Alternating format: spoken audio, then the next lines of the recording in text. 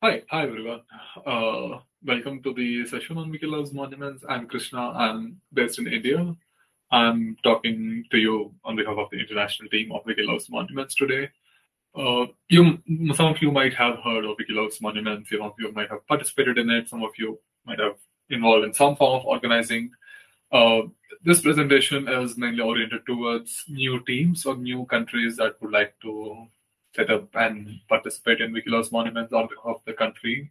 But it will also be helpful for anyone who is interested in Wiki Loves Monuments in general, how the campaign works, why we are doing what we're doing, and the overall setup of it.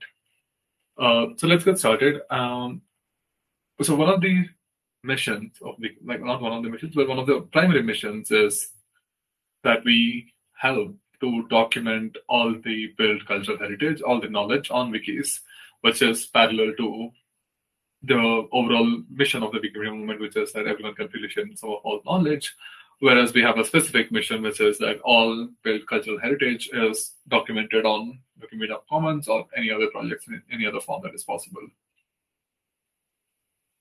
So how do we do it? We have a photo competition, which is annual, global, federated, and low barrier. So what do these mean? It's annual. So we have the campaign running for the past 10 years. It's been over a decade since it started. It happens every year annually in September and October.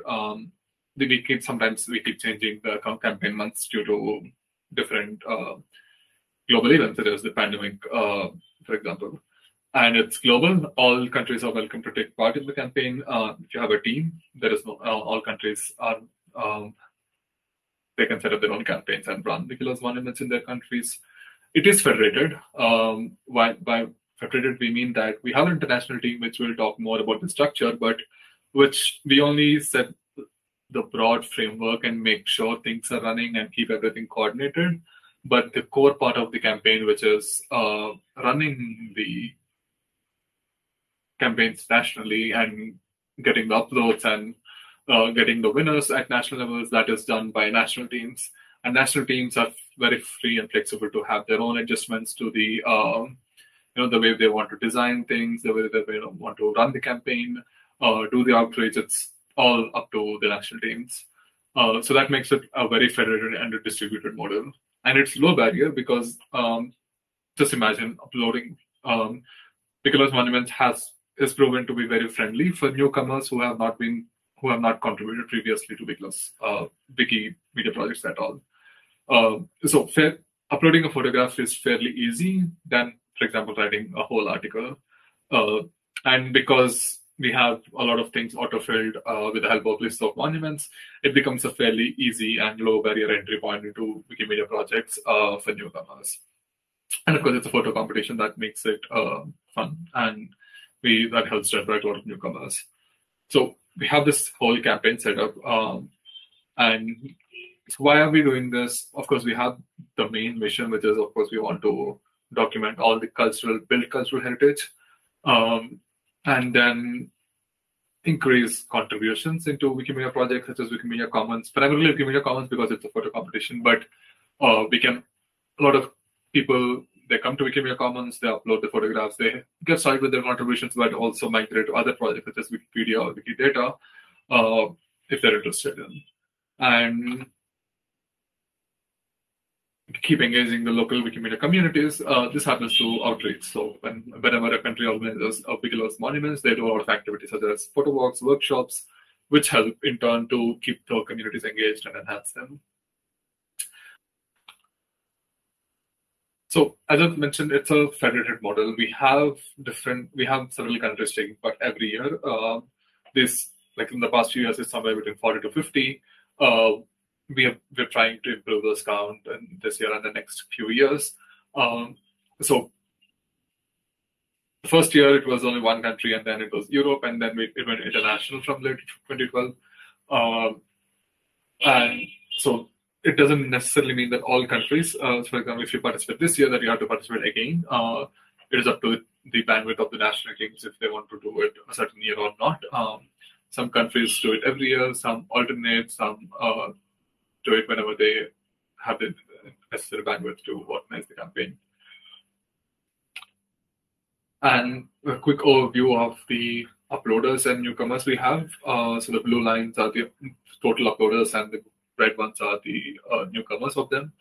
And I was mentioning before, it's a low barrier competition, and this definitely proves that it's low barrier, because we have almost 60 to 70% of all our participants newcomers. We might have anywhere between 8 to 10, 15,000 of uploaders, and at least 60-70% of them are newcomers. So this was very interesting and exciting about Wiki Loves Monuments. So that's a broad overview of what it is and how things are. And so how does this work? In the setup of it. So we have the national organizers who do the core work of the campaign globally. Of course, they directly interact with the participants at national level, and with the support of the national teams, national entities such as maybe some NGOs or cultural organizations, which can help to promote different teams have different partnerships with different entities such as UNESCO, other European, other cultural organizations at international and national level. And then we have us international team. So we'll talk more about the responsibilities of the international team, and the national teams. But what we try to do is set a broad framework that everyone can function within, and have a fair participation among all countries. But it's quite flexible, and we'll see more of that. So how do we share responsibilities? What does the international team do, and what do you, if you're signing up to be a national organizer, what responsibilities do you have? So the international team sets the overall framework. By overall framework, it means when the campaign runs. Like, for example, this year it's September and October. Before that it was just September, and during the pandemic we thought it's good to have some flexibility, because the situation of the pandemic situation is different in different countries, and organizers would like that flexibility to choose a month that's most suitable for them. Supporting and onboarding new teams if there are any issues with technical, non-technical, and helping new teams to set up campaigns. And we also do the development of Montage, which is the photo jury tool, which is used by Wiki Loves Monuments, but also many other photo campaigns. And then the central notices, which are the primary means of outreach for the campaign. And of course, the main work with the international jury and winners, then announcing the international winners. So that's what we set up the global structures that help national teams and other entities to smoothly run their campaigns. So the national teams just set up things on common, such as the landing page and lists of monuments. You could also Wikidata if you have the bandwidth, and outreach at national level, securing funding for national prizes, and the national jury and the winners. So that's how the roles and responsibilities are. And this might be flexible. Some national teams can also help with some of the international tasks. And if you're interested, you can always join the international team. So that's broadly the responsibilities. Coming to the timeline, we have this.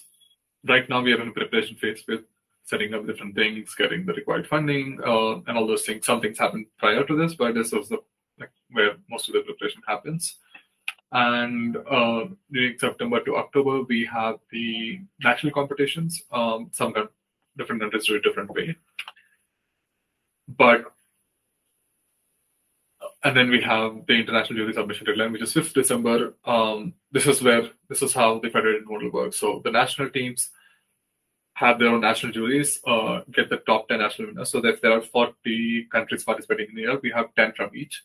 So 4 running images are taken into the international jury, of which, again, then we run the international jury and the international winners. Suppose that more of the logistics of the prize distribution and reporting and all the things. So that's broadly the timeline of how it looks.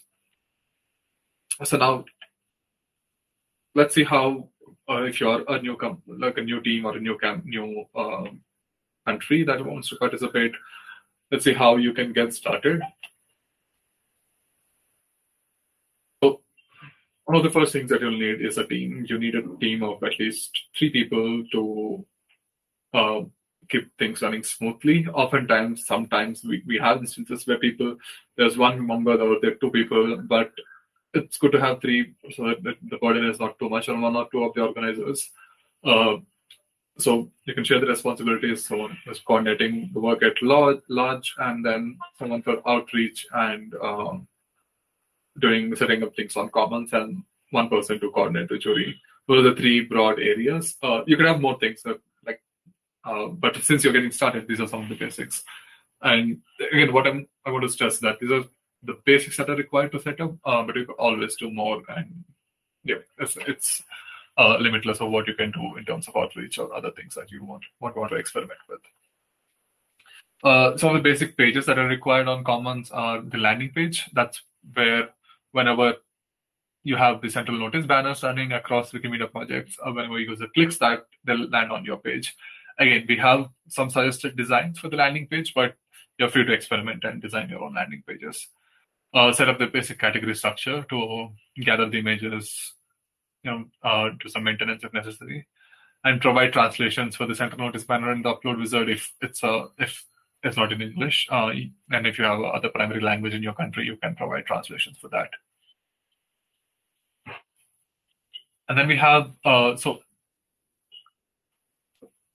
we were talking about Wiki Loves Monuments being low barrier, and one of the primary reasons why it's low barrier is, of course, photo uploading is easy, but we also make it more easier by having lists of monuments where participant can directly click on one of the monument and upload a picture, and all the details will be auto-filled in the wizard. So it offsets a lot of work of entering details manually, so that helps newcomers make this more exciting.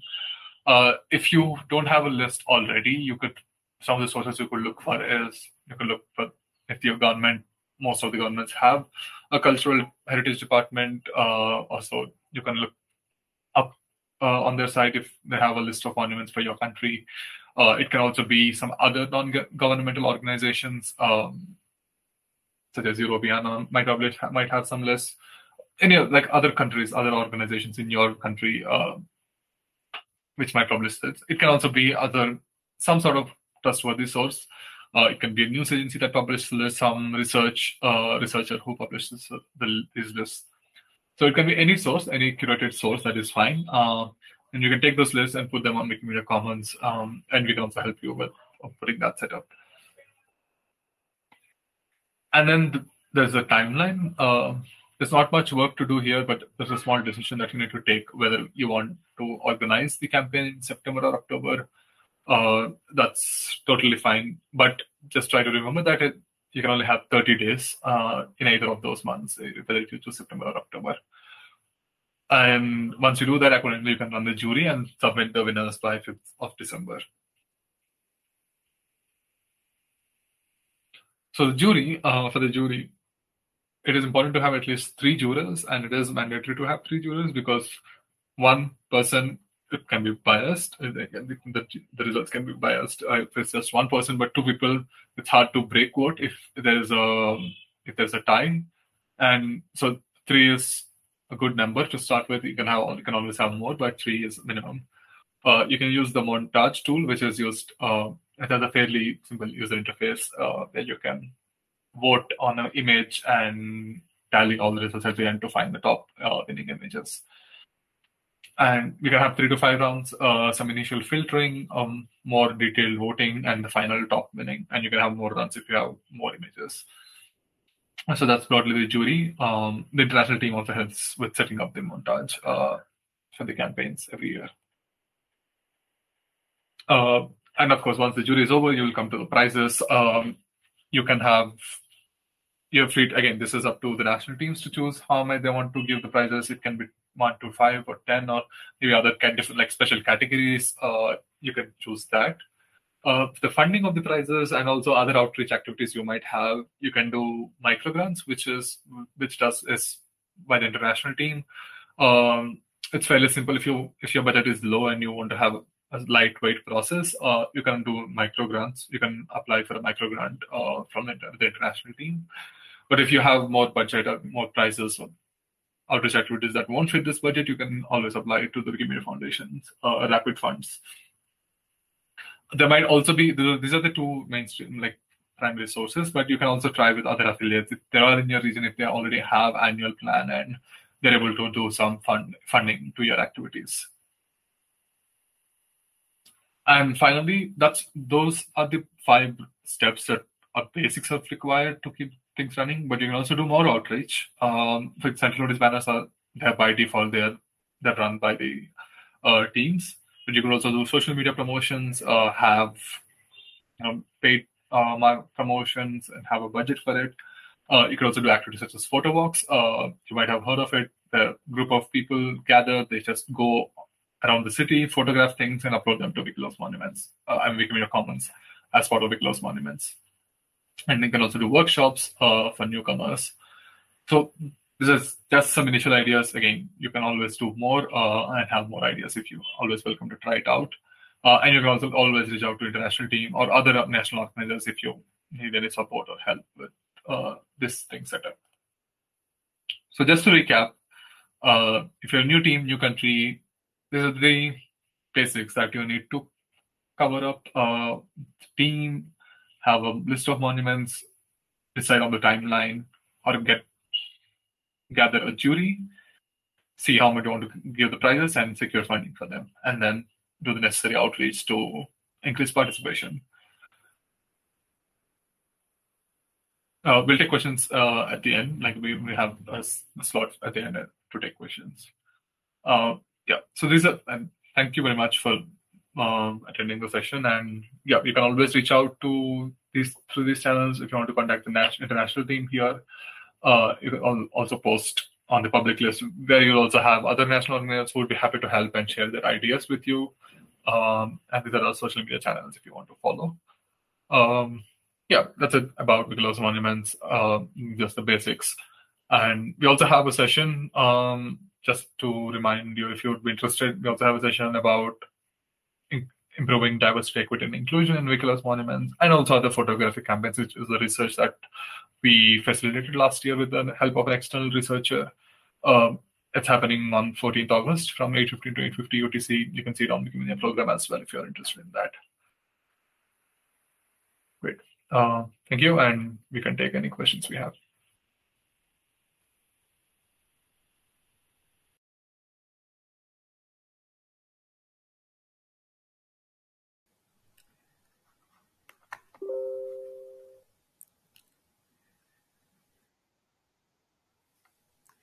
Thank you. Thank you for watching our video. I would have actually expected Krishna to be here with me. I'm Seal. I'm a Wikimedian from the Netherlands and on the international team since last year. Krishna apparently has some troubles with joining us today, but he'll be... There he is. Yes, we can.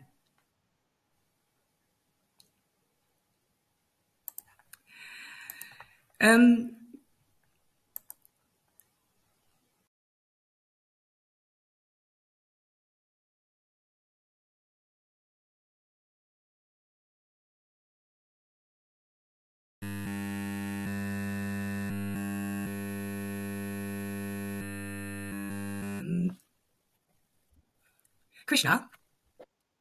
Yes, you are. We can hear you.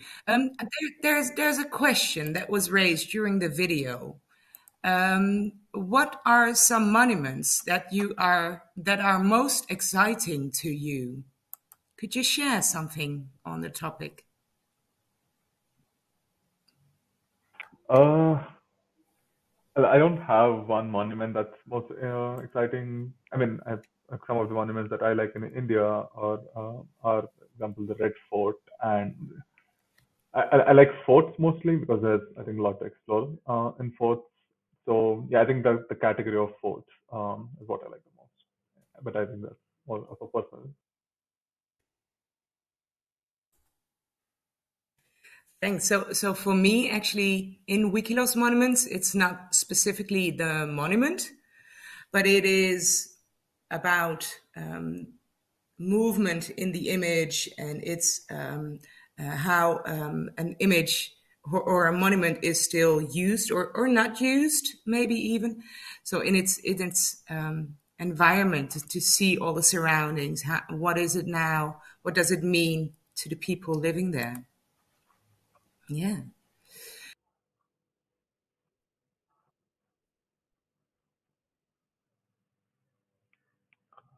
So this, Phil, you might also be able to answer this better, but I think this depends on the country and the number of images that you might receive. So generally, we have 3 to 5 rounds. The first rounds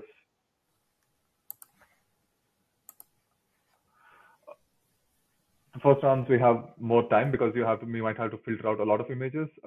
Like the more the more advanced rounds that you go to, the time commitment may be less. So I think anywhere between 3 to 5 hours a week for like a couple of months. I think that's average commitment. And again, this depends on the number of images that you might receive for your country. I think you're very much correct. It also depends if you use the jury tool of montage that was actually mentioned by Lodewijk, even iets anders in the chat. There are different tools out there, and you can do it old-fashioned way and just collecting them in a category that the jury will go through. But the jury has time until the 5th of December this year to come to that final top 10 that will be given to the Wiki Loves Monuments International Jury. So it depends. The same question for the local team. What is expected time investment for a local team? What is your experience in that, Krishna?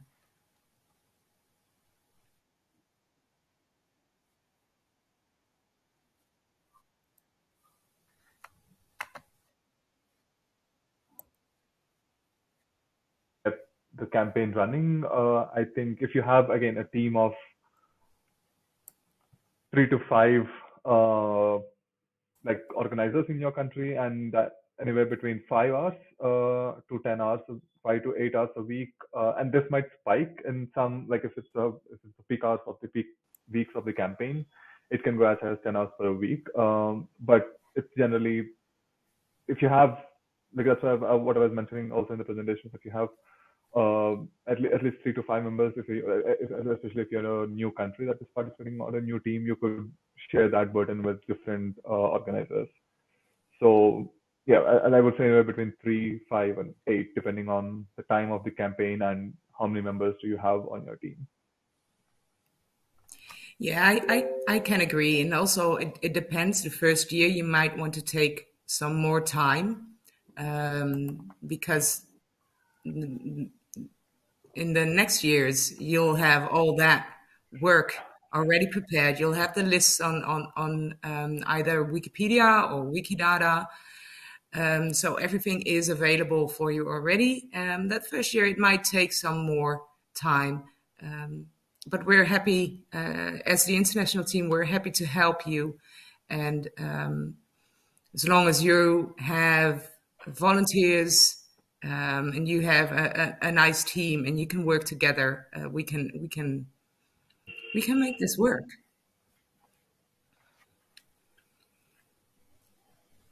Ah, Krishna, again, a very nice question, I think. Do the sources for the monument list, do they have to be published?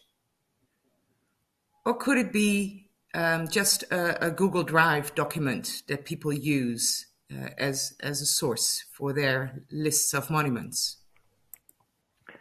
Yeah, I think that's interesting question. I think that's always comes up, and there's also another question. I'm seeing it on the Etherpad about if we should only use government sources or if we can use more sources. So it doesn't necessarily need to be government sources always. You could use a combination of the government sources, and maybe if there's an NGO which publishes a heritage organization which verifies the monuments and they publish a curated list, those can also be used. Or if it's also a trustworthy, if it's a trustworthy source or something such as. But yeah, just need to make sure that there's no overlap, or also make sure that the lists are not biased to a certain group of monuments. Sometimes we see in some countries this issue of certain lists are biased towards certain colonial monuments or other groups, other things. If it can also be a Google Drive document, I don't have a perfect answer for that. If you, I mean, we don't suggest that you curate that list because you might miss on some monuments, and it's hard to verify what's the monument and what's not. Maybe you can, yeah, it's good to have if it's a published source and if it's more like a peer-reviewed source that's being used. Yeah, but the list itself does not have to be published online somewhere else, as long as you have the list that is by some official organization. It's okay, right? Yeah. As long as it's from official. I mean, we can be flexible with what's official. It can be a organization, it can be a government organization. Yeah, but it's some sort of peer, like it's reviewed by someone and who verifies that these are monuments. Yeah. Okay. Question from about the chapters and organizing Wiki Loves Monuments. If there is a chapter in your country, do they have to be there when you, as a volunteer, as a Wikimedia volunteer, decide you want to organize Wiki Loves Monuments? Or can you just organize Wiki Loves Monuments with a group of friends, other Wikimedians from your country? Yeah, I think that's definitely possible. It doesn't necessarily need to be the chapter or the official affiliate always. If they are interested to organize, that's great. But it can also be other volunteers who are organizing, and they can also seek support from the chapter if the chapter is not, if the chapter or the affiliate is not ready to take up the full lead on the campaign. It's just I think it would be good to just make sure that they're informed and they don't have any don't be causing any conflicts there. So yeah, if they're happy, if they're not taking up the campaign this year, I think other volunteers can always run the campaign. Yeah, I agree. Chapters have a lot to do, and if your local chapter does not have the bandwidth to support you, and you think this is very important, then please just go ahead and organize Wiki Loves Monuments. I think, yeah. Do we have documentation about what is needed from a national organizer to organize Wiki Loves Monuments? Do we have any materials that people can use for support in helping organize Wiki Loves Monuments? There is a link on Commons where it has some basic information such as where to get the landing page, where to put up the translations for upload wizard and the central notice. I don't have the link handy right now, but I'll share on chat before the session ends. I have it open. Great, then you can share it. Yep. This is the link Krishna was talking about. Indeed, there are a few red links yet, but also as an international team, we're still getting organized and getting ready for the new year. But at least this basic page, and it's almost the same as the 2021 page. There are not a lot of differences that we have for 2022. in comparison to last year. A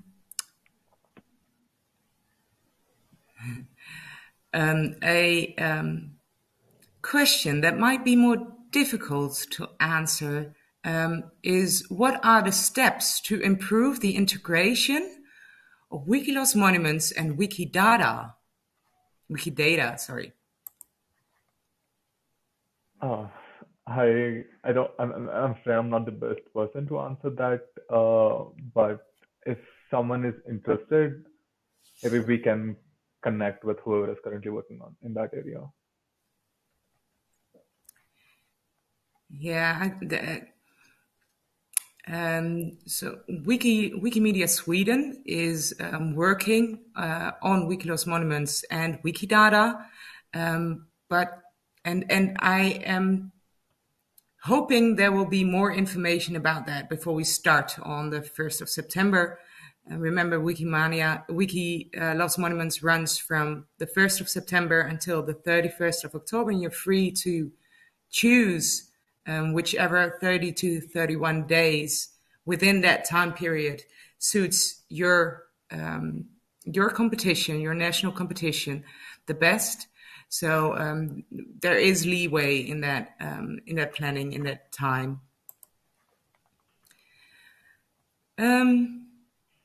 Who can apply for the grants? So, I spoke about a couple of types of, like, a couple of sources where you can apply for a grant. One is with the Wiki Loves Monuments International team. If you're the team that is organizing Wiki Loves Monuments in your country, and if your request is below $500, then you're eligible to get a micro grant with us. If you're going for a Wikimedia Foundation grant, they have their own guidelines with related to grants, and if you have any previous record of like if you're received in the previous funds. But I think the basic ones are, you need to be a team which is organizing Wiki Loves Monuments, and be in community good standing, that is not blocked anywhere or have some sort of bans, and I think also not any outstanding reports with the previous grants that you have taken from Wikimedia Foundation.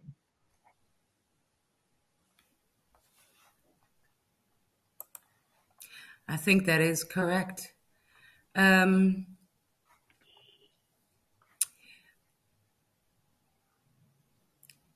Is the criteria of monument age still used this year? I don't don't recall us having a criteria for monument age, do we? No, I don't think so. Yeah. I don't remember having used such a guideline. No, I think we don't look at how old the monument is, as long as it's recognized as a monument by an official organization. You're okay. They're suitable monuments to be photographed for the competition.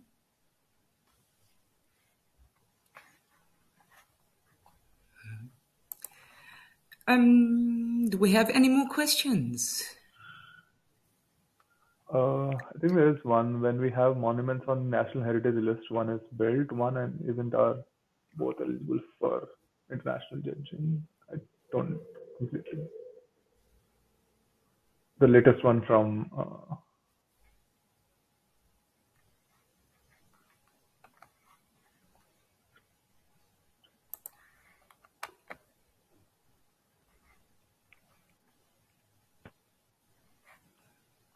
do you see any more questions? I don't. I see the chat is still ongoing, so I'm just gonna, maybe we can pause for a bit, and because we still have 4 minutes according to my counter in Feedloop. So maybe 2 more questions.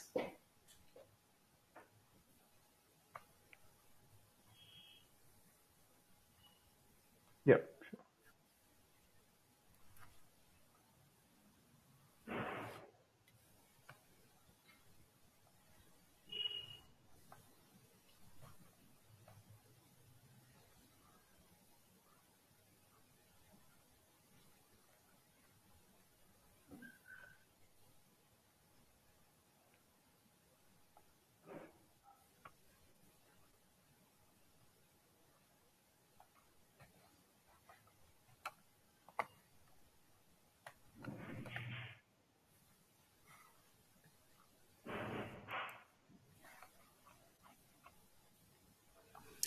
Okay. Because of the 2-minute lag that we have with Feedloop and YouTube, we might want to come to a close because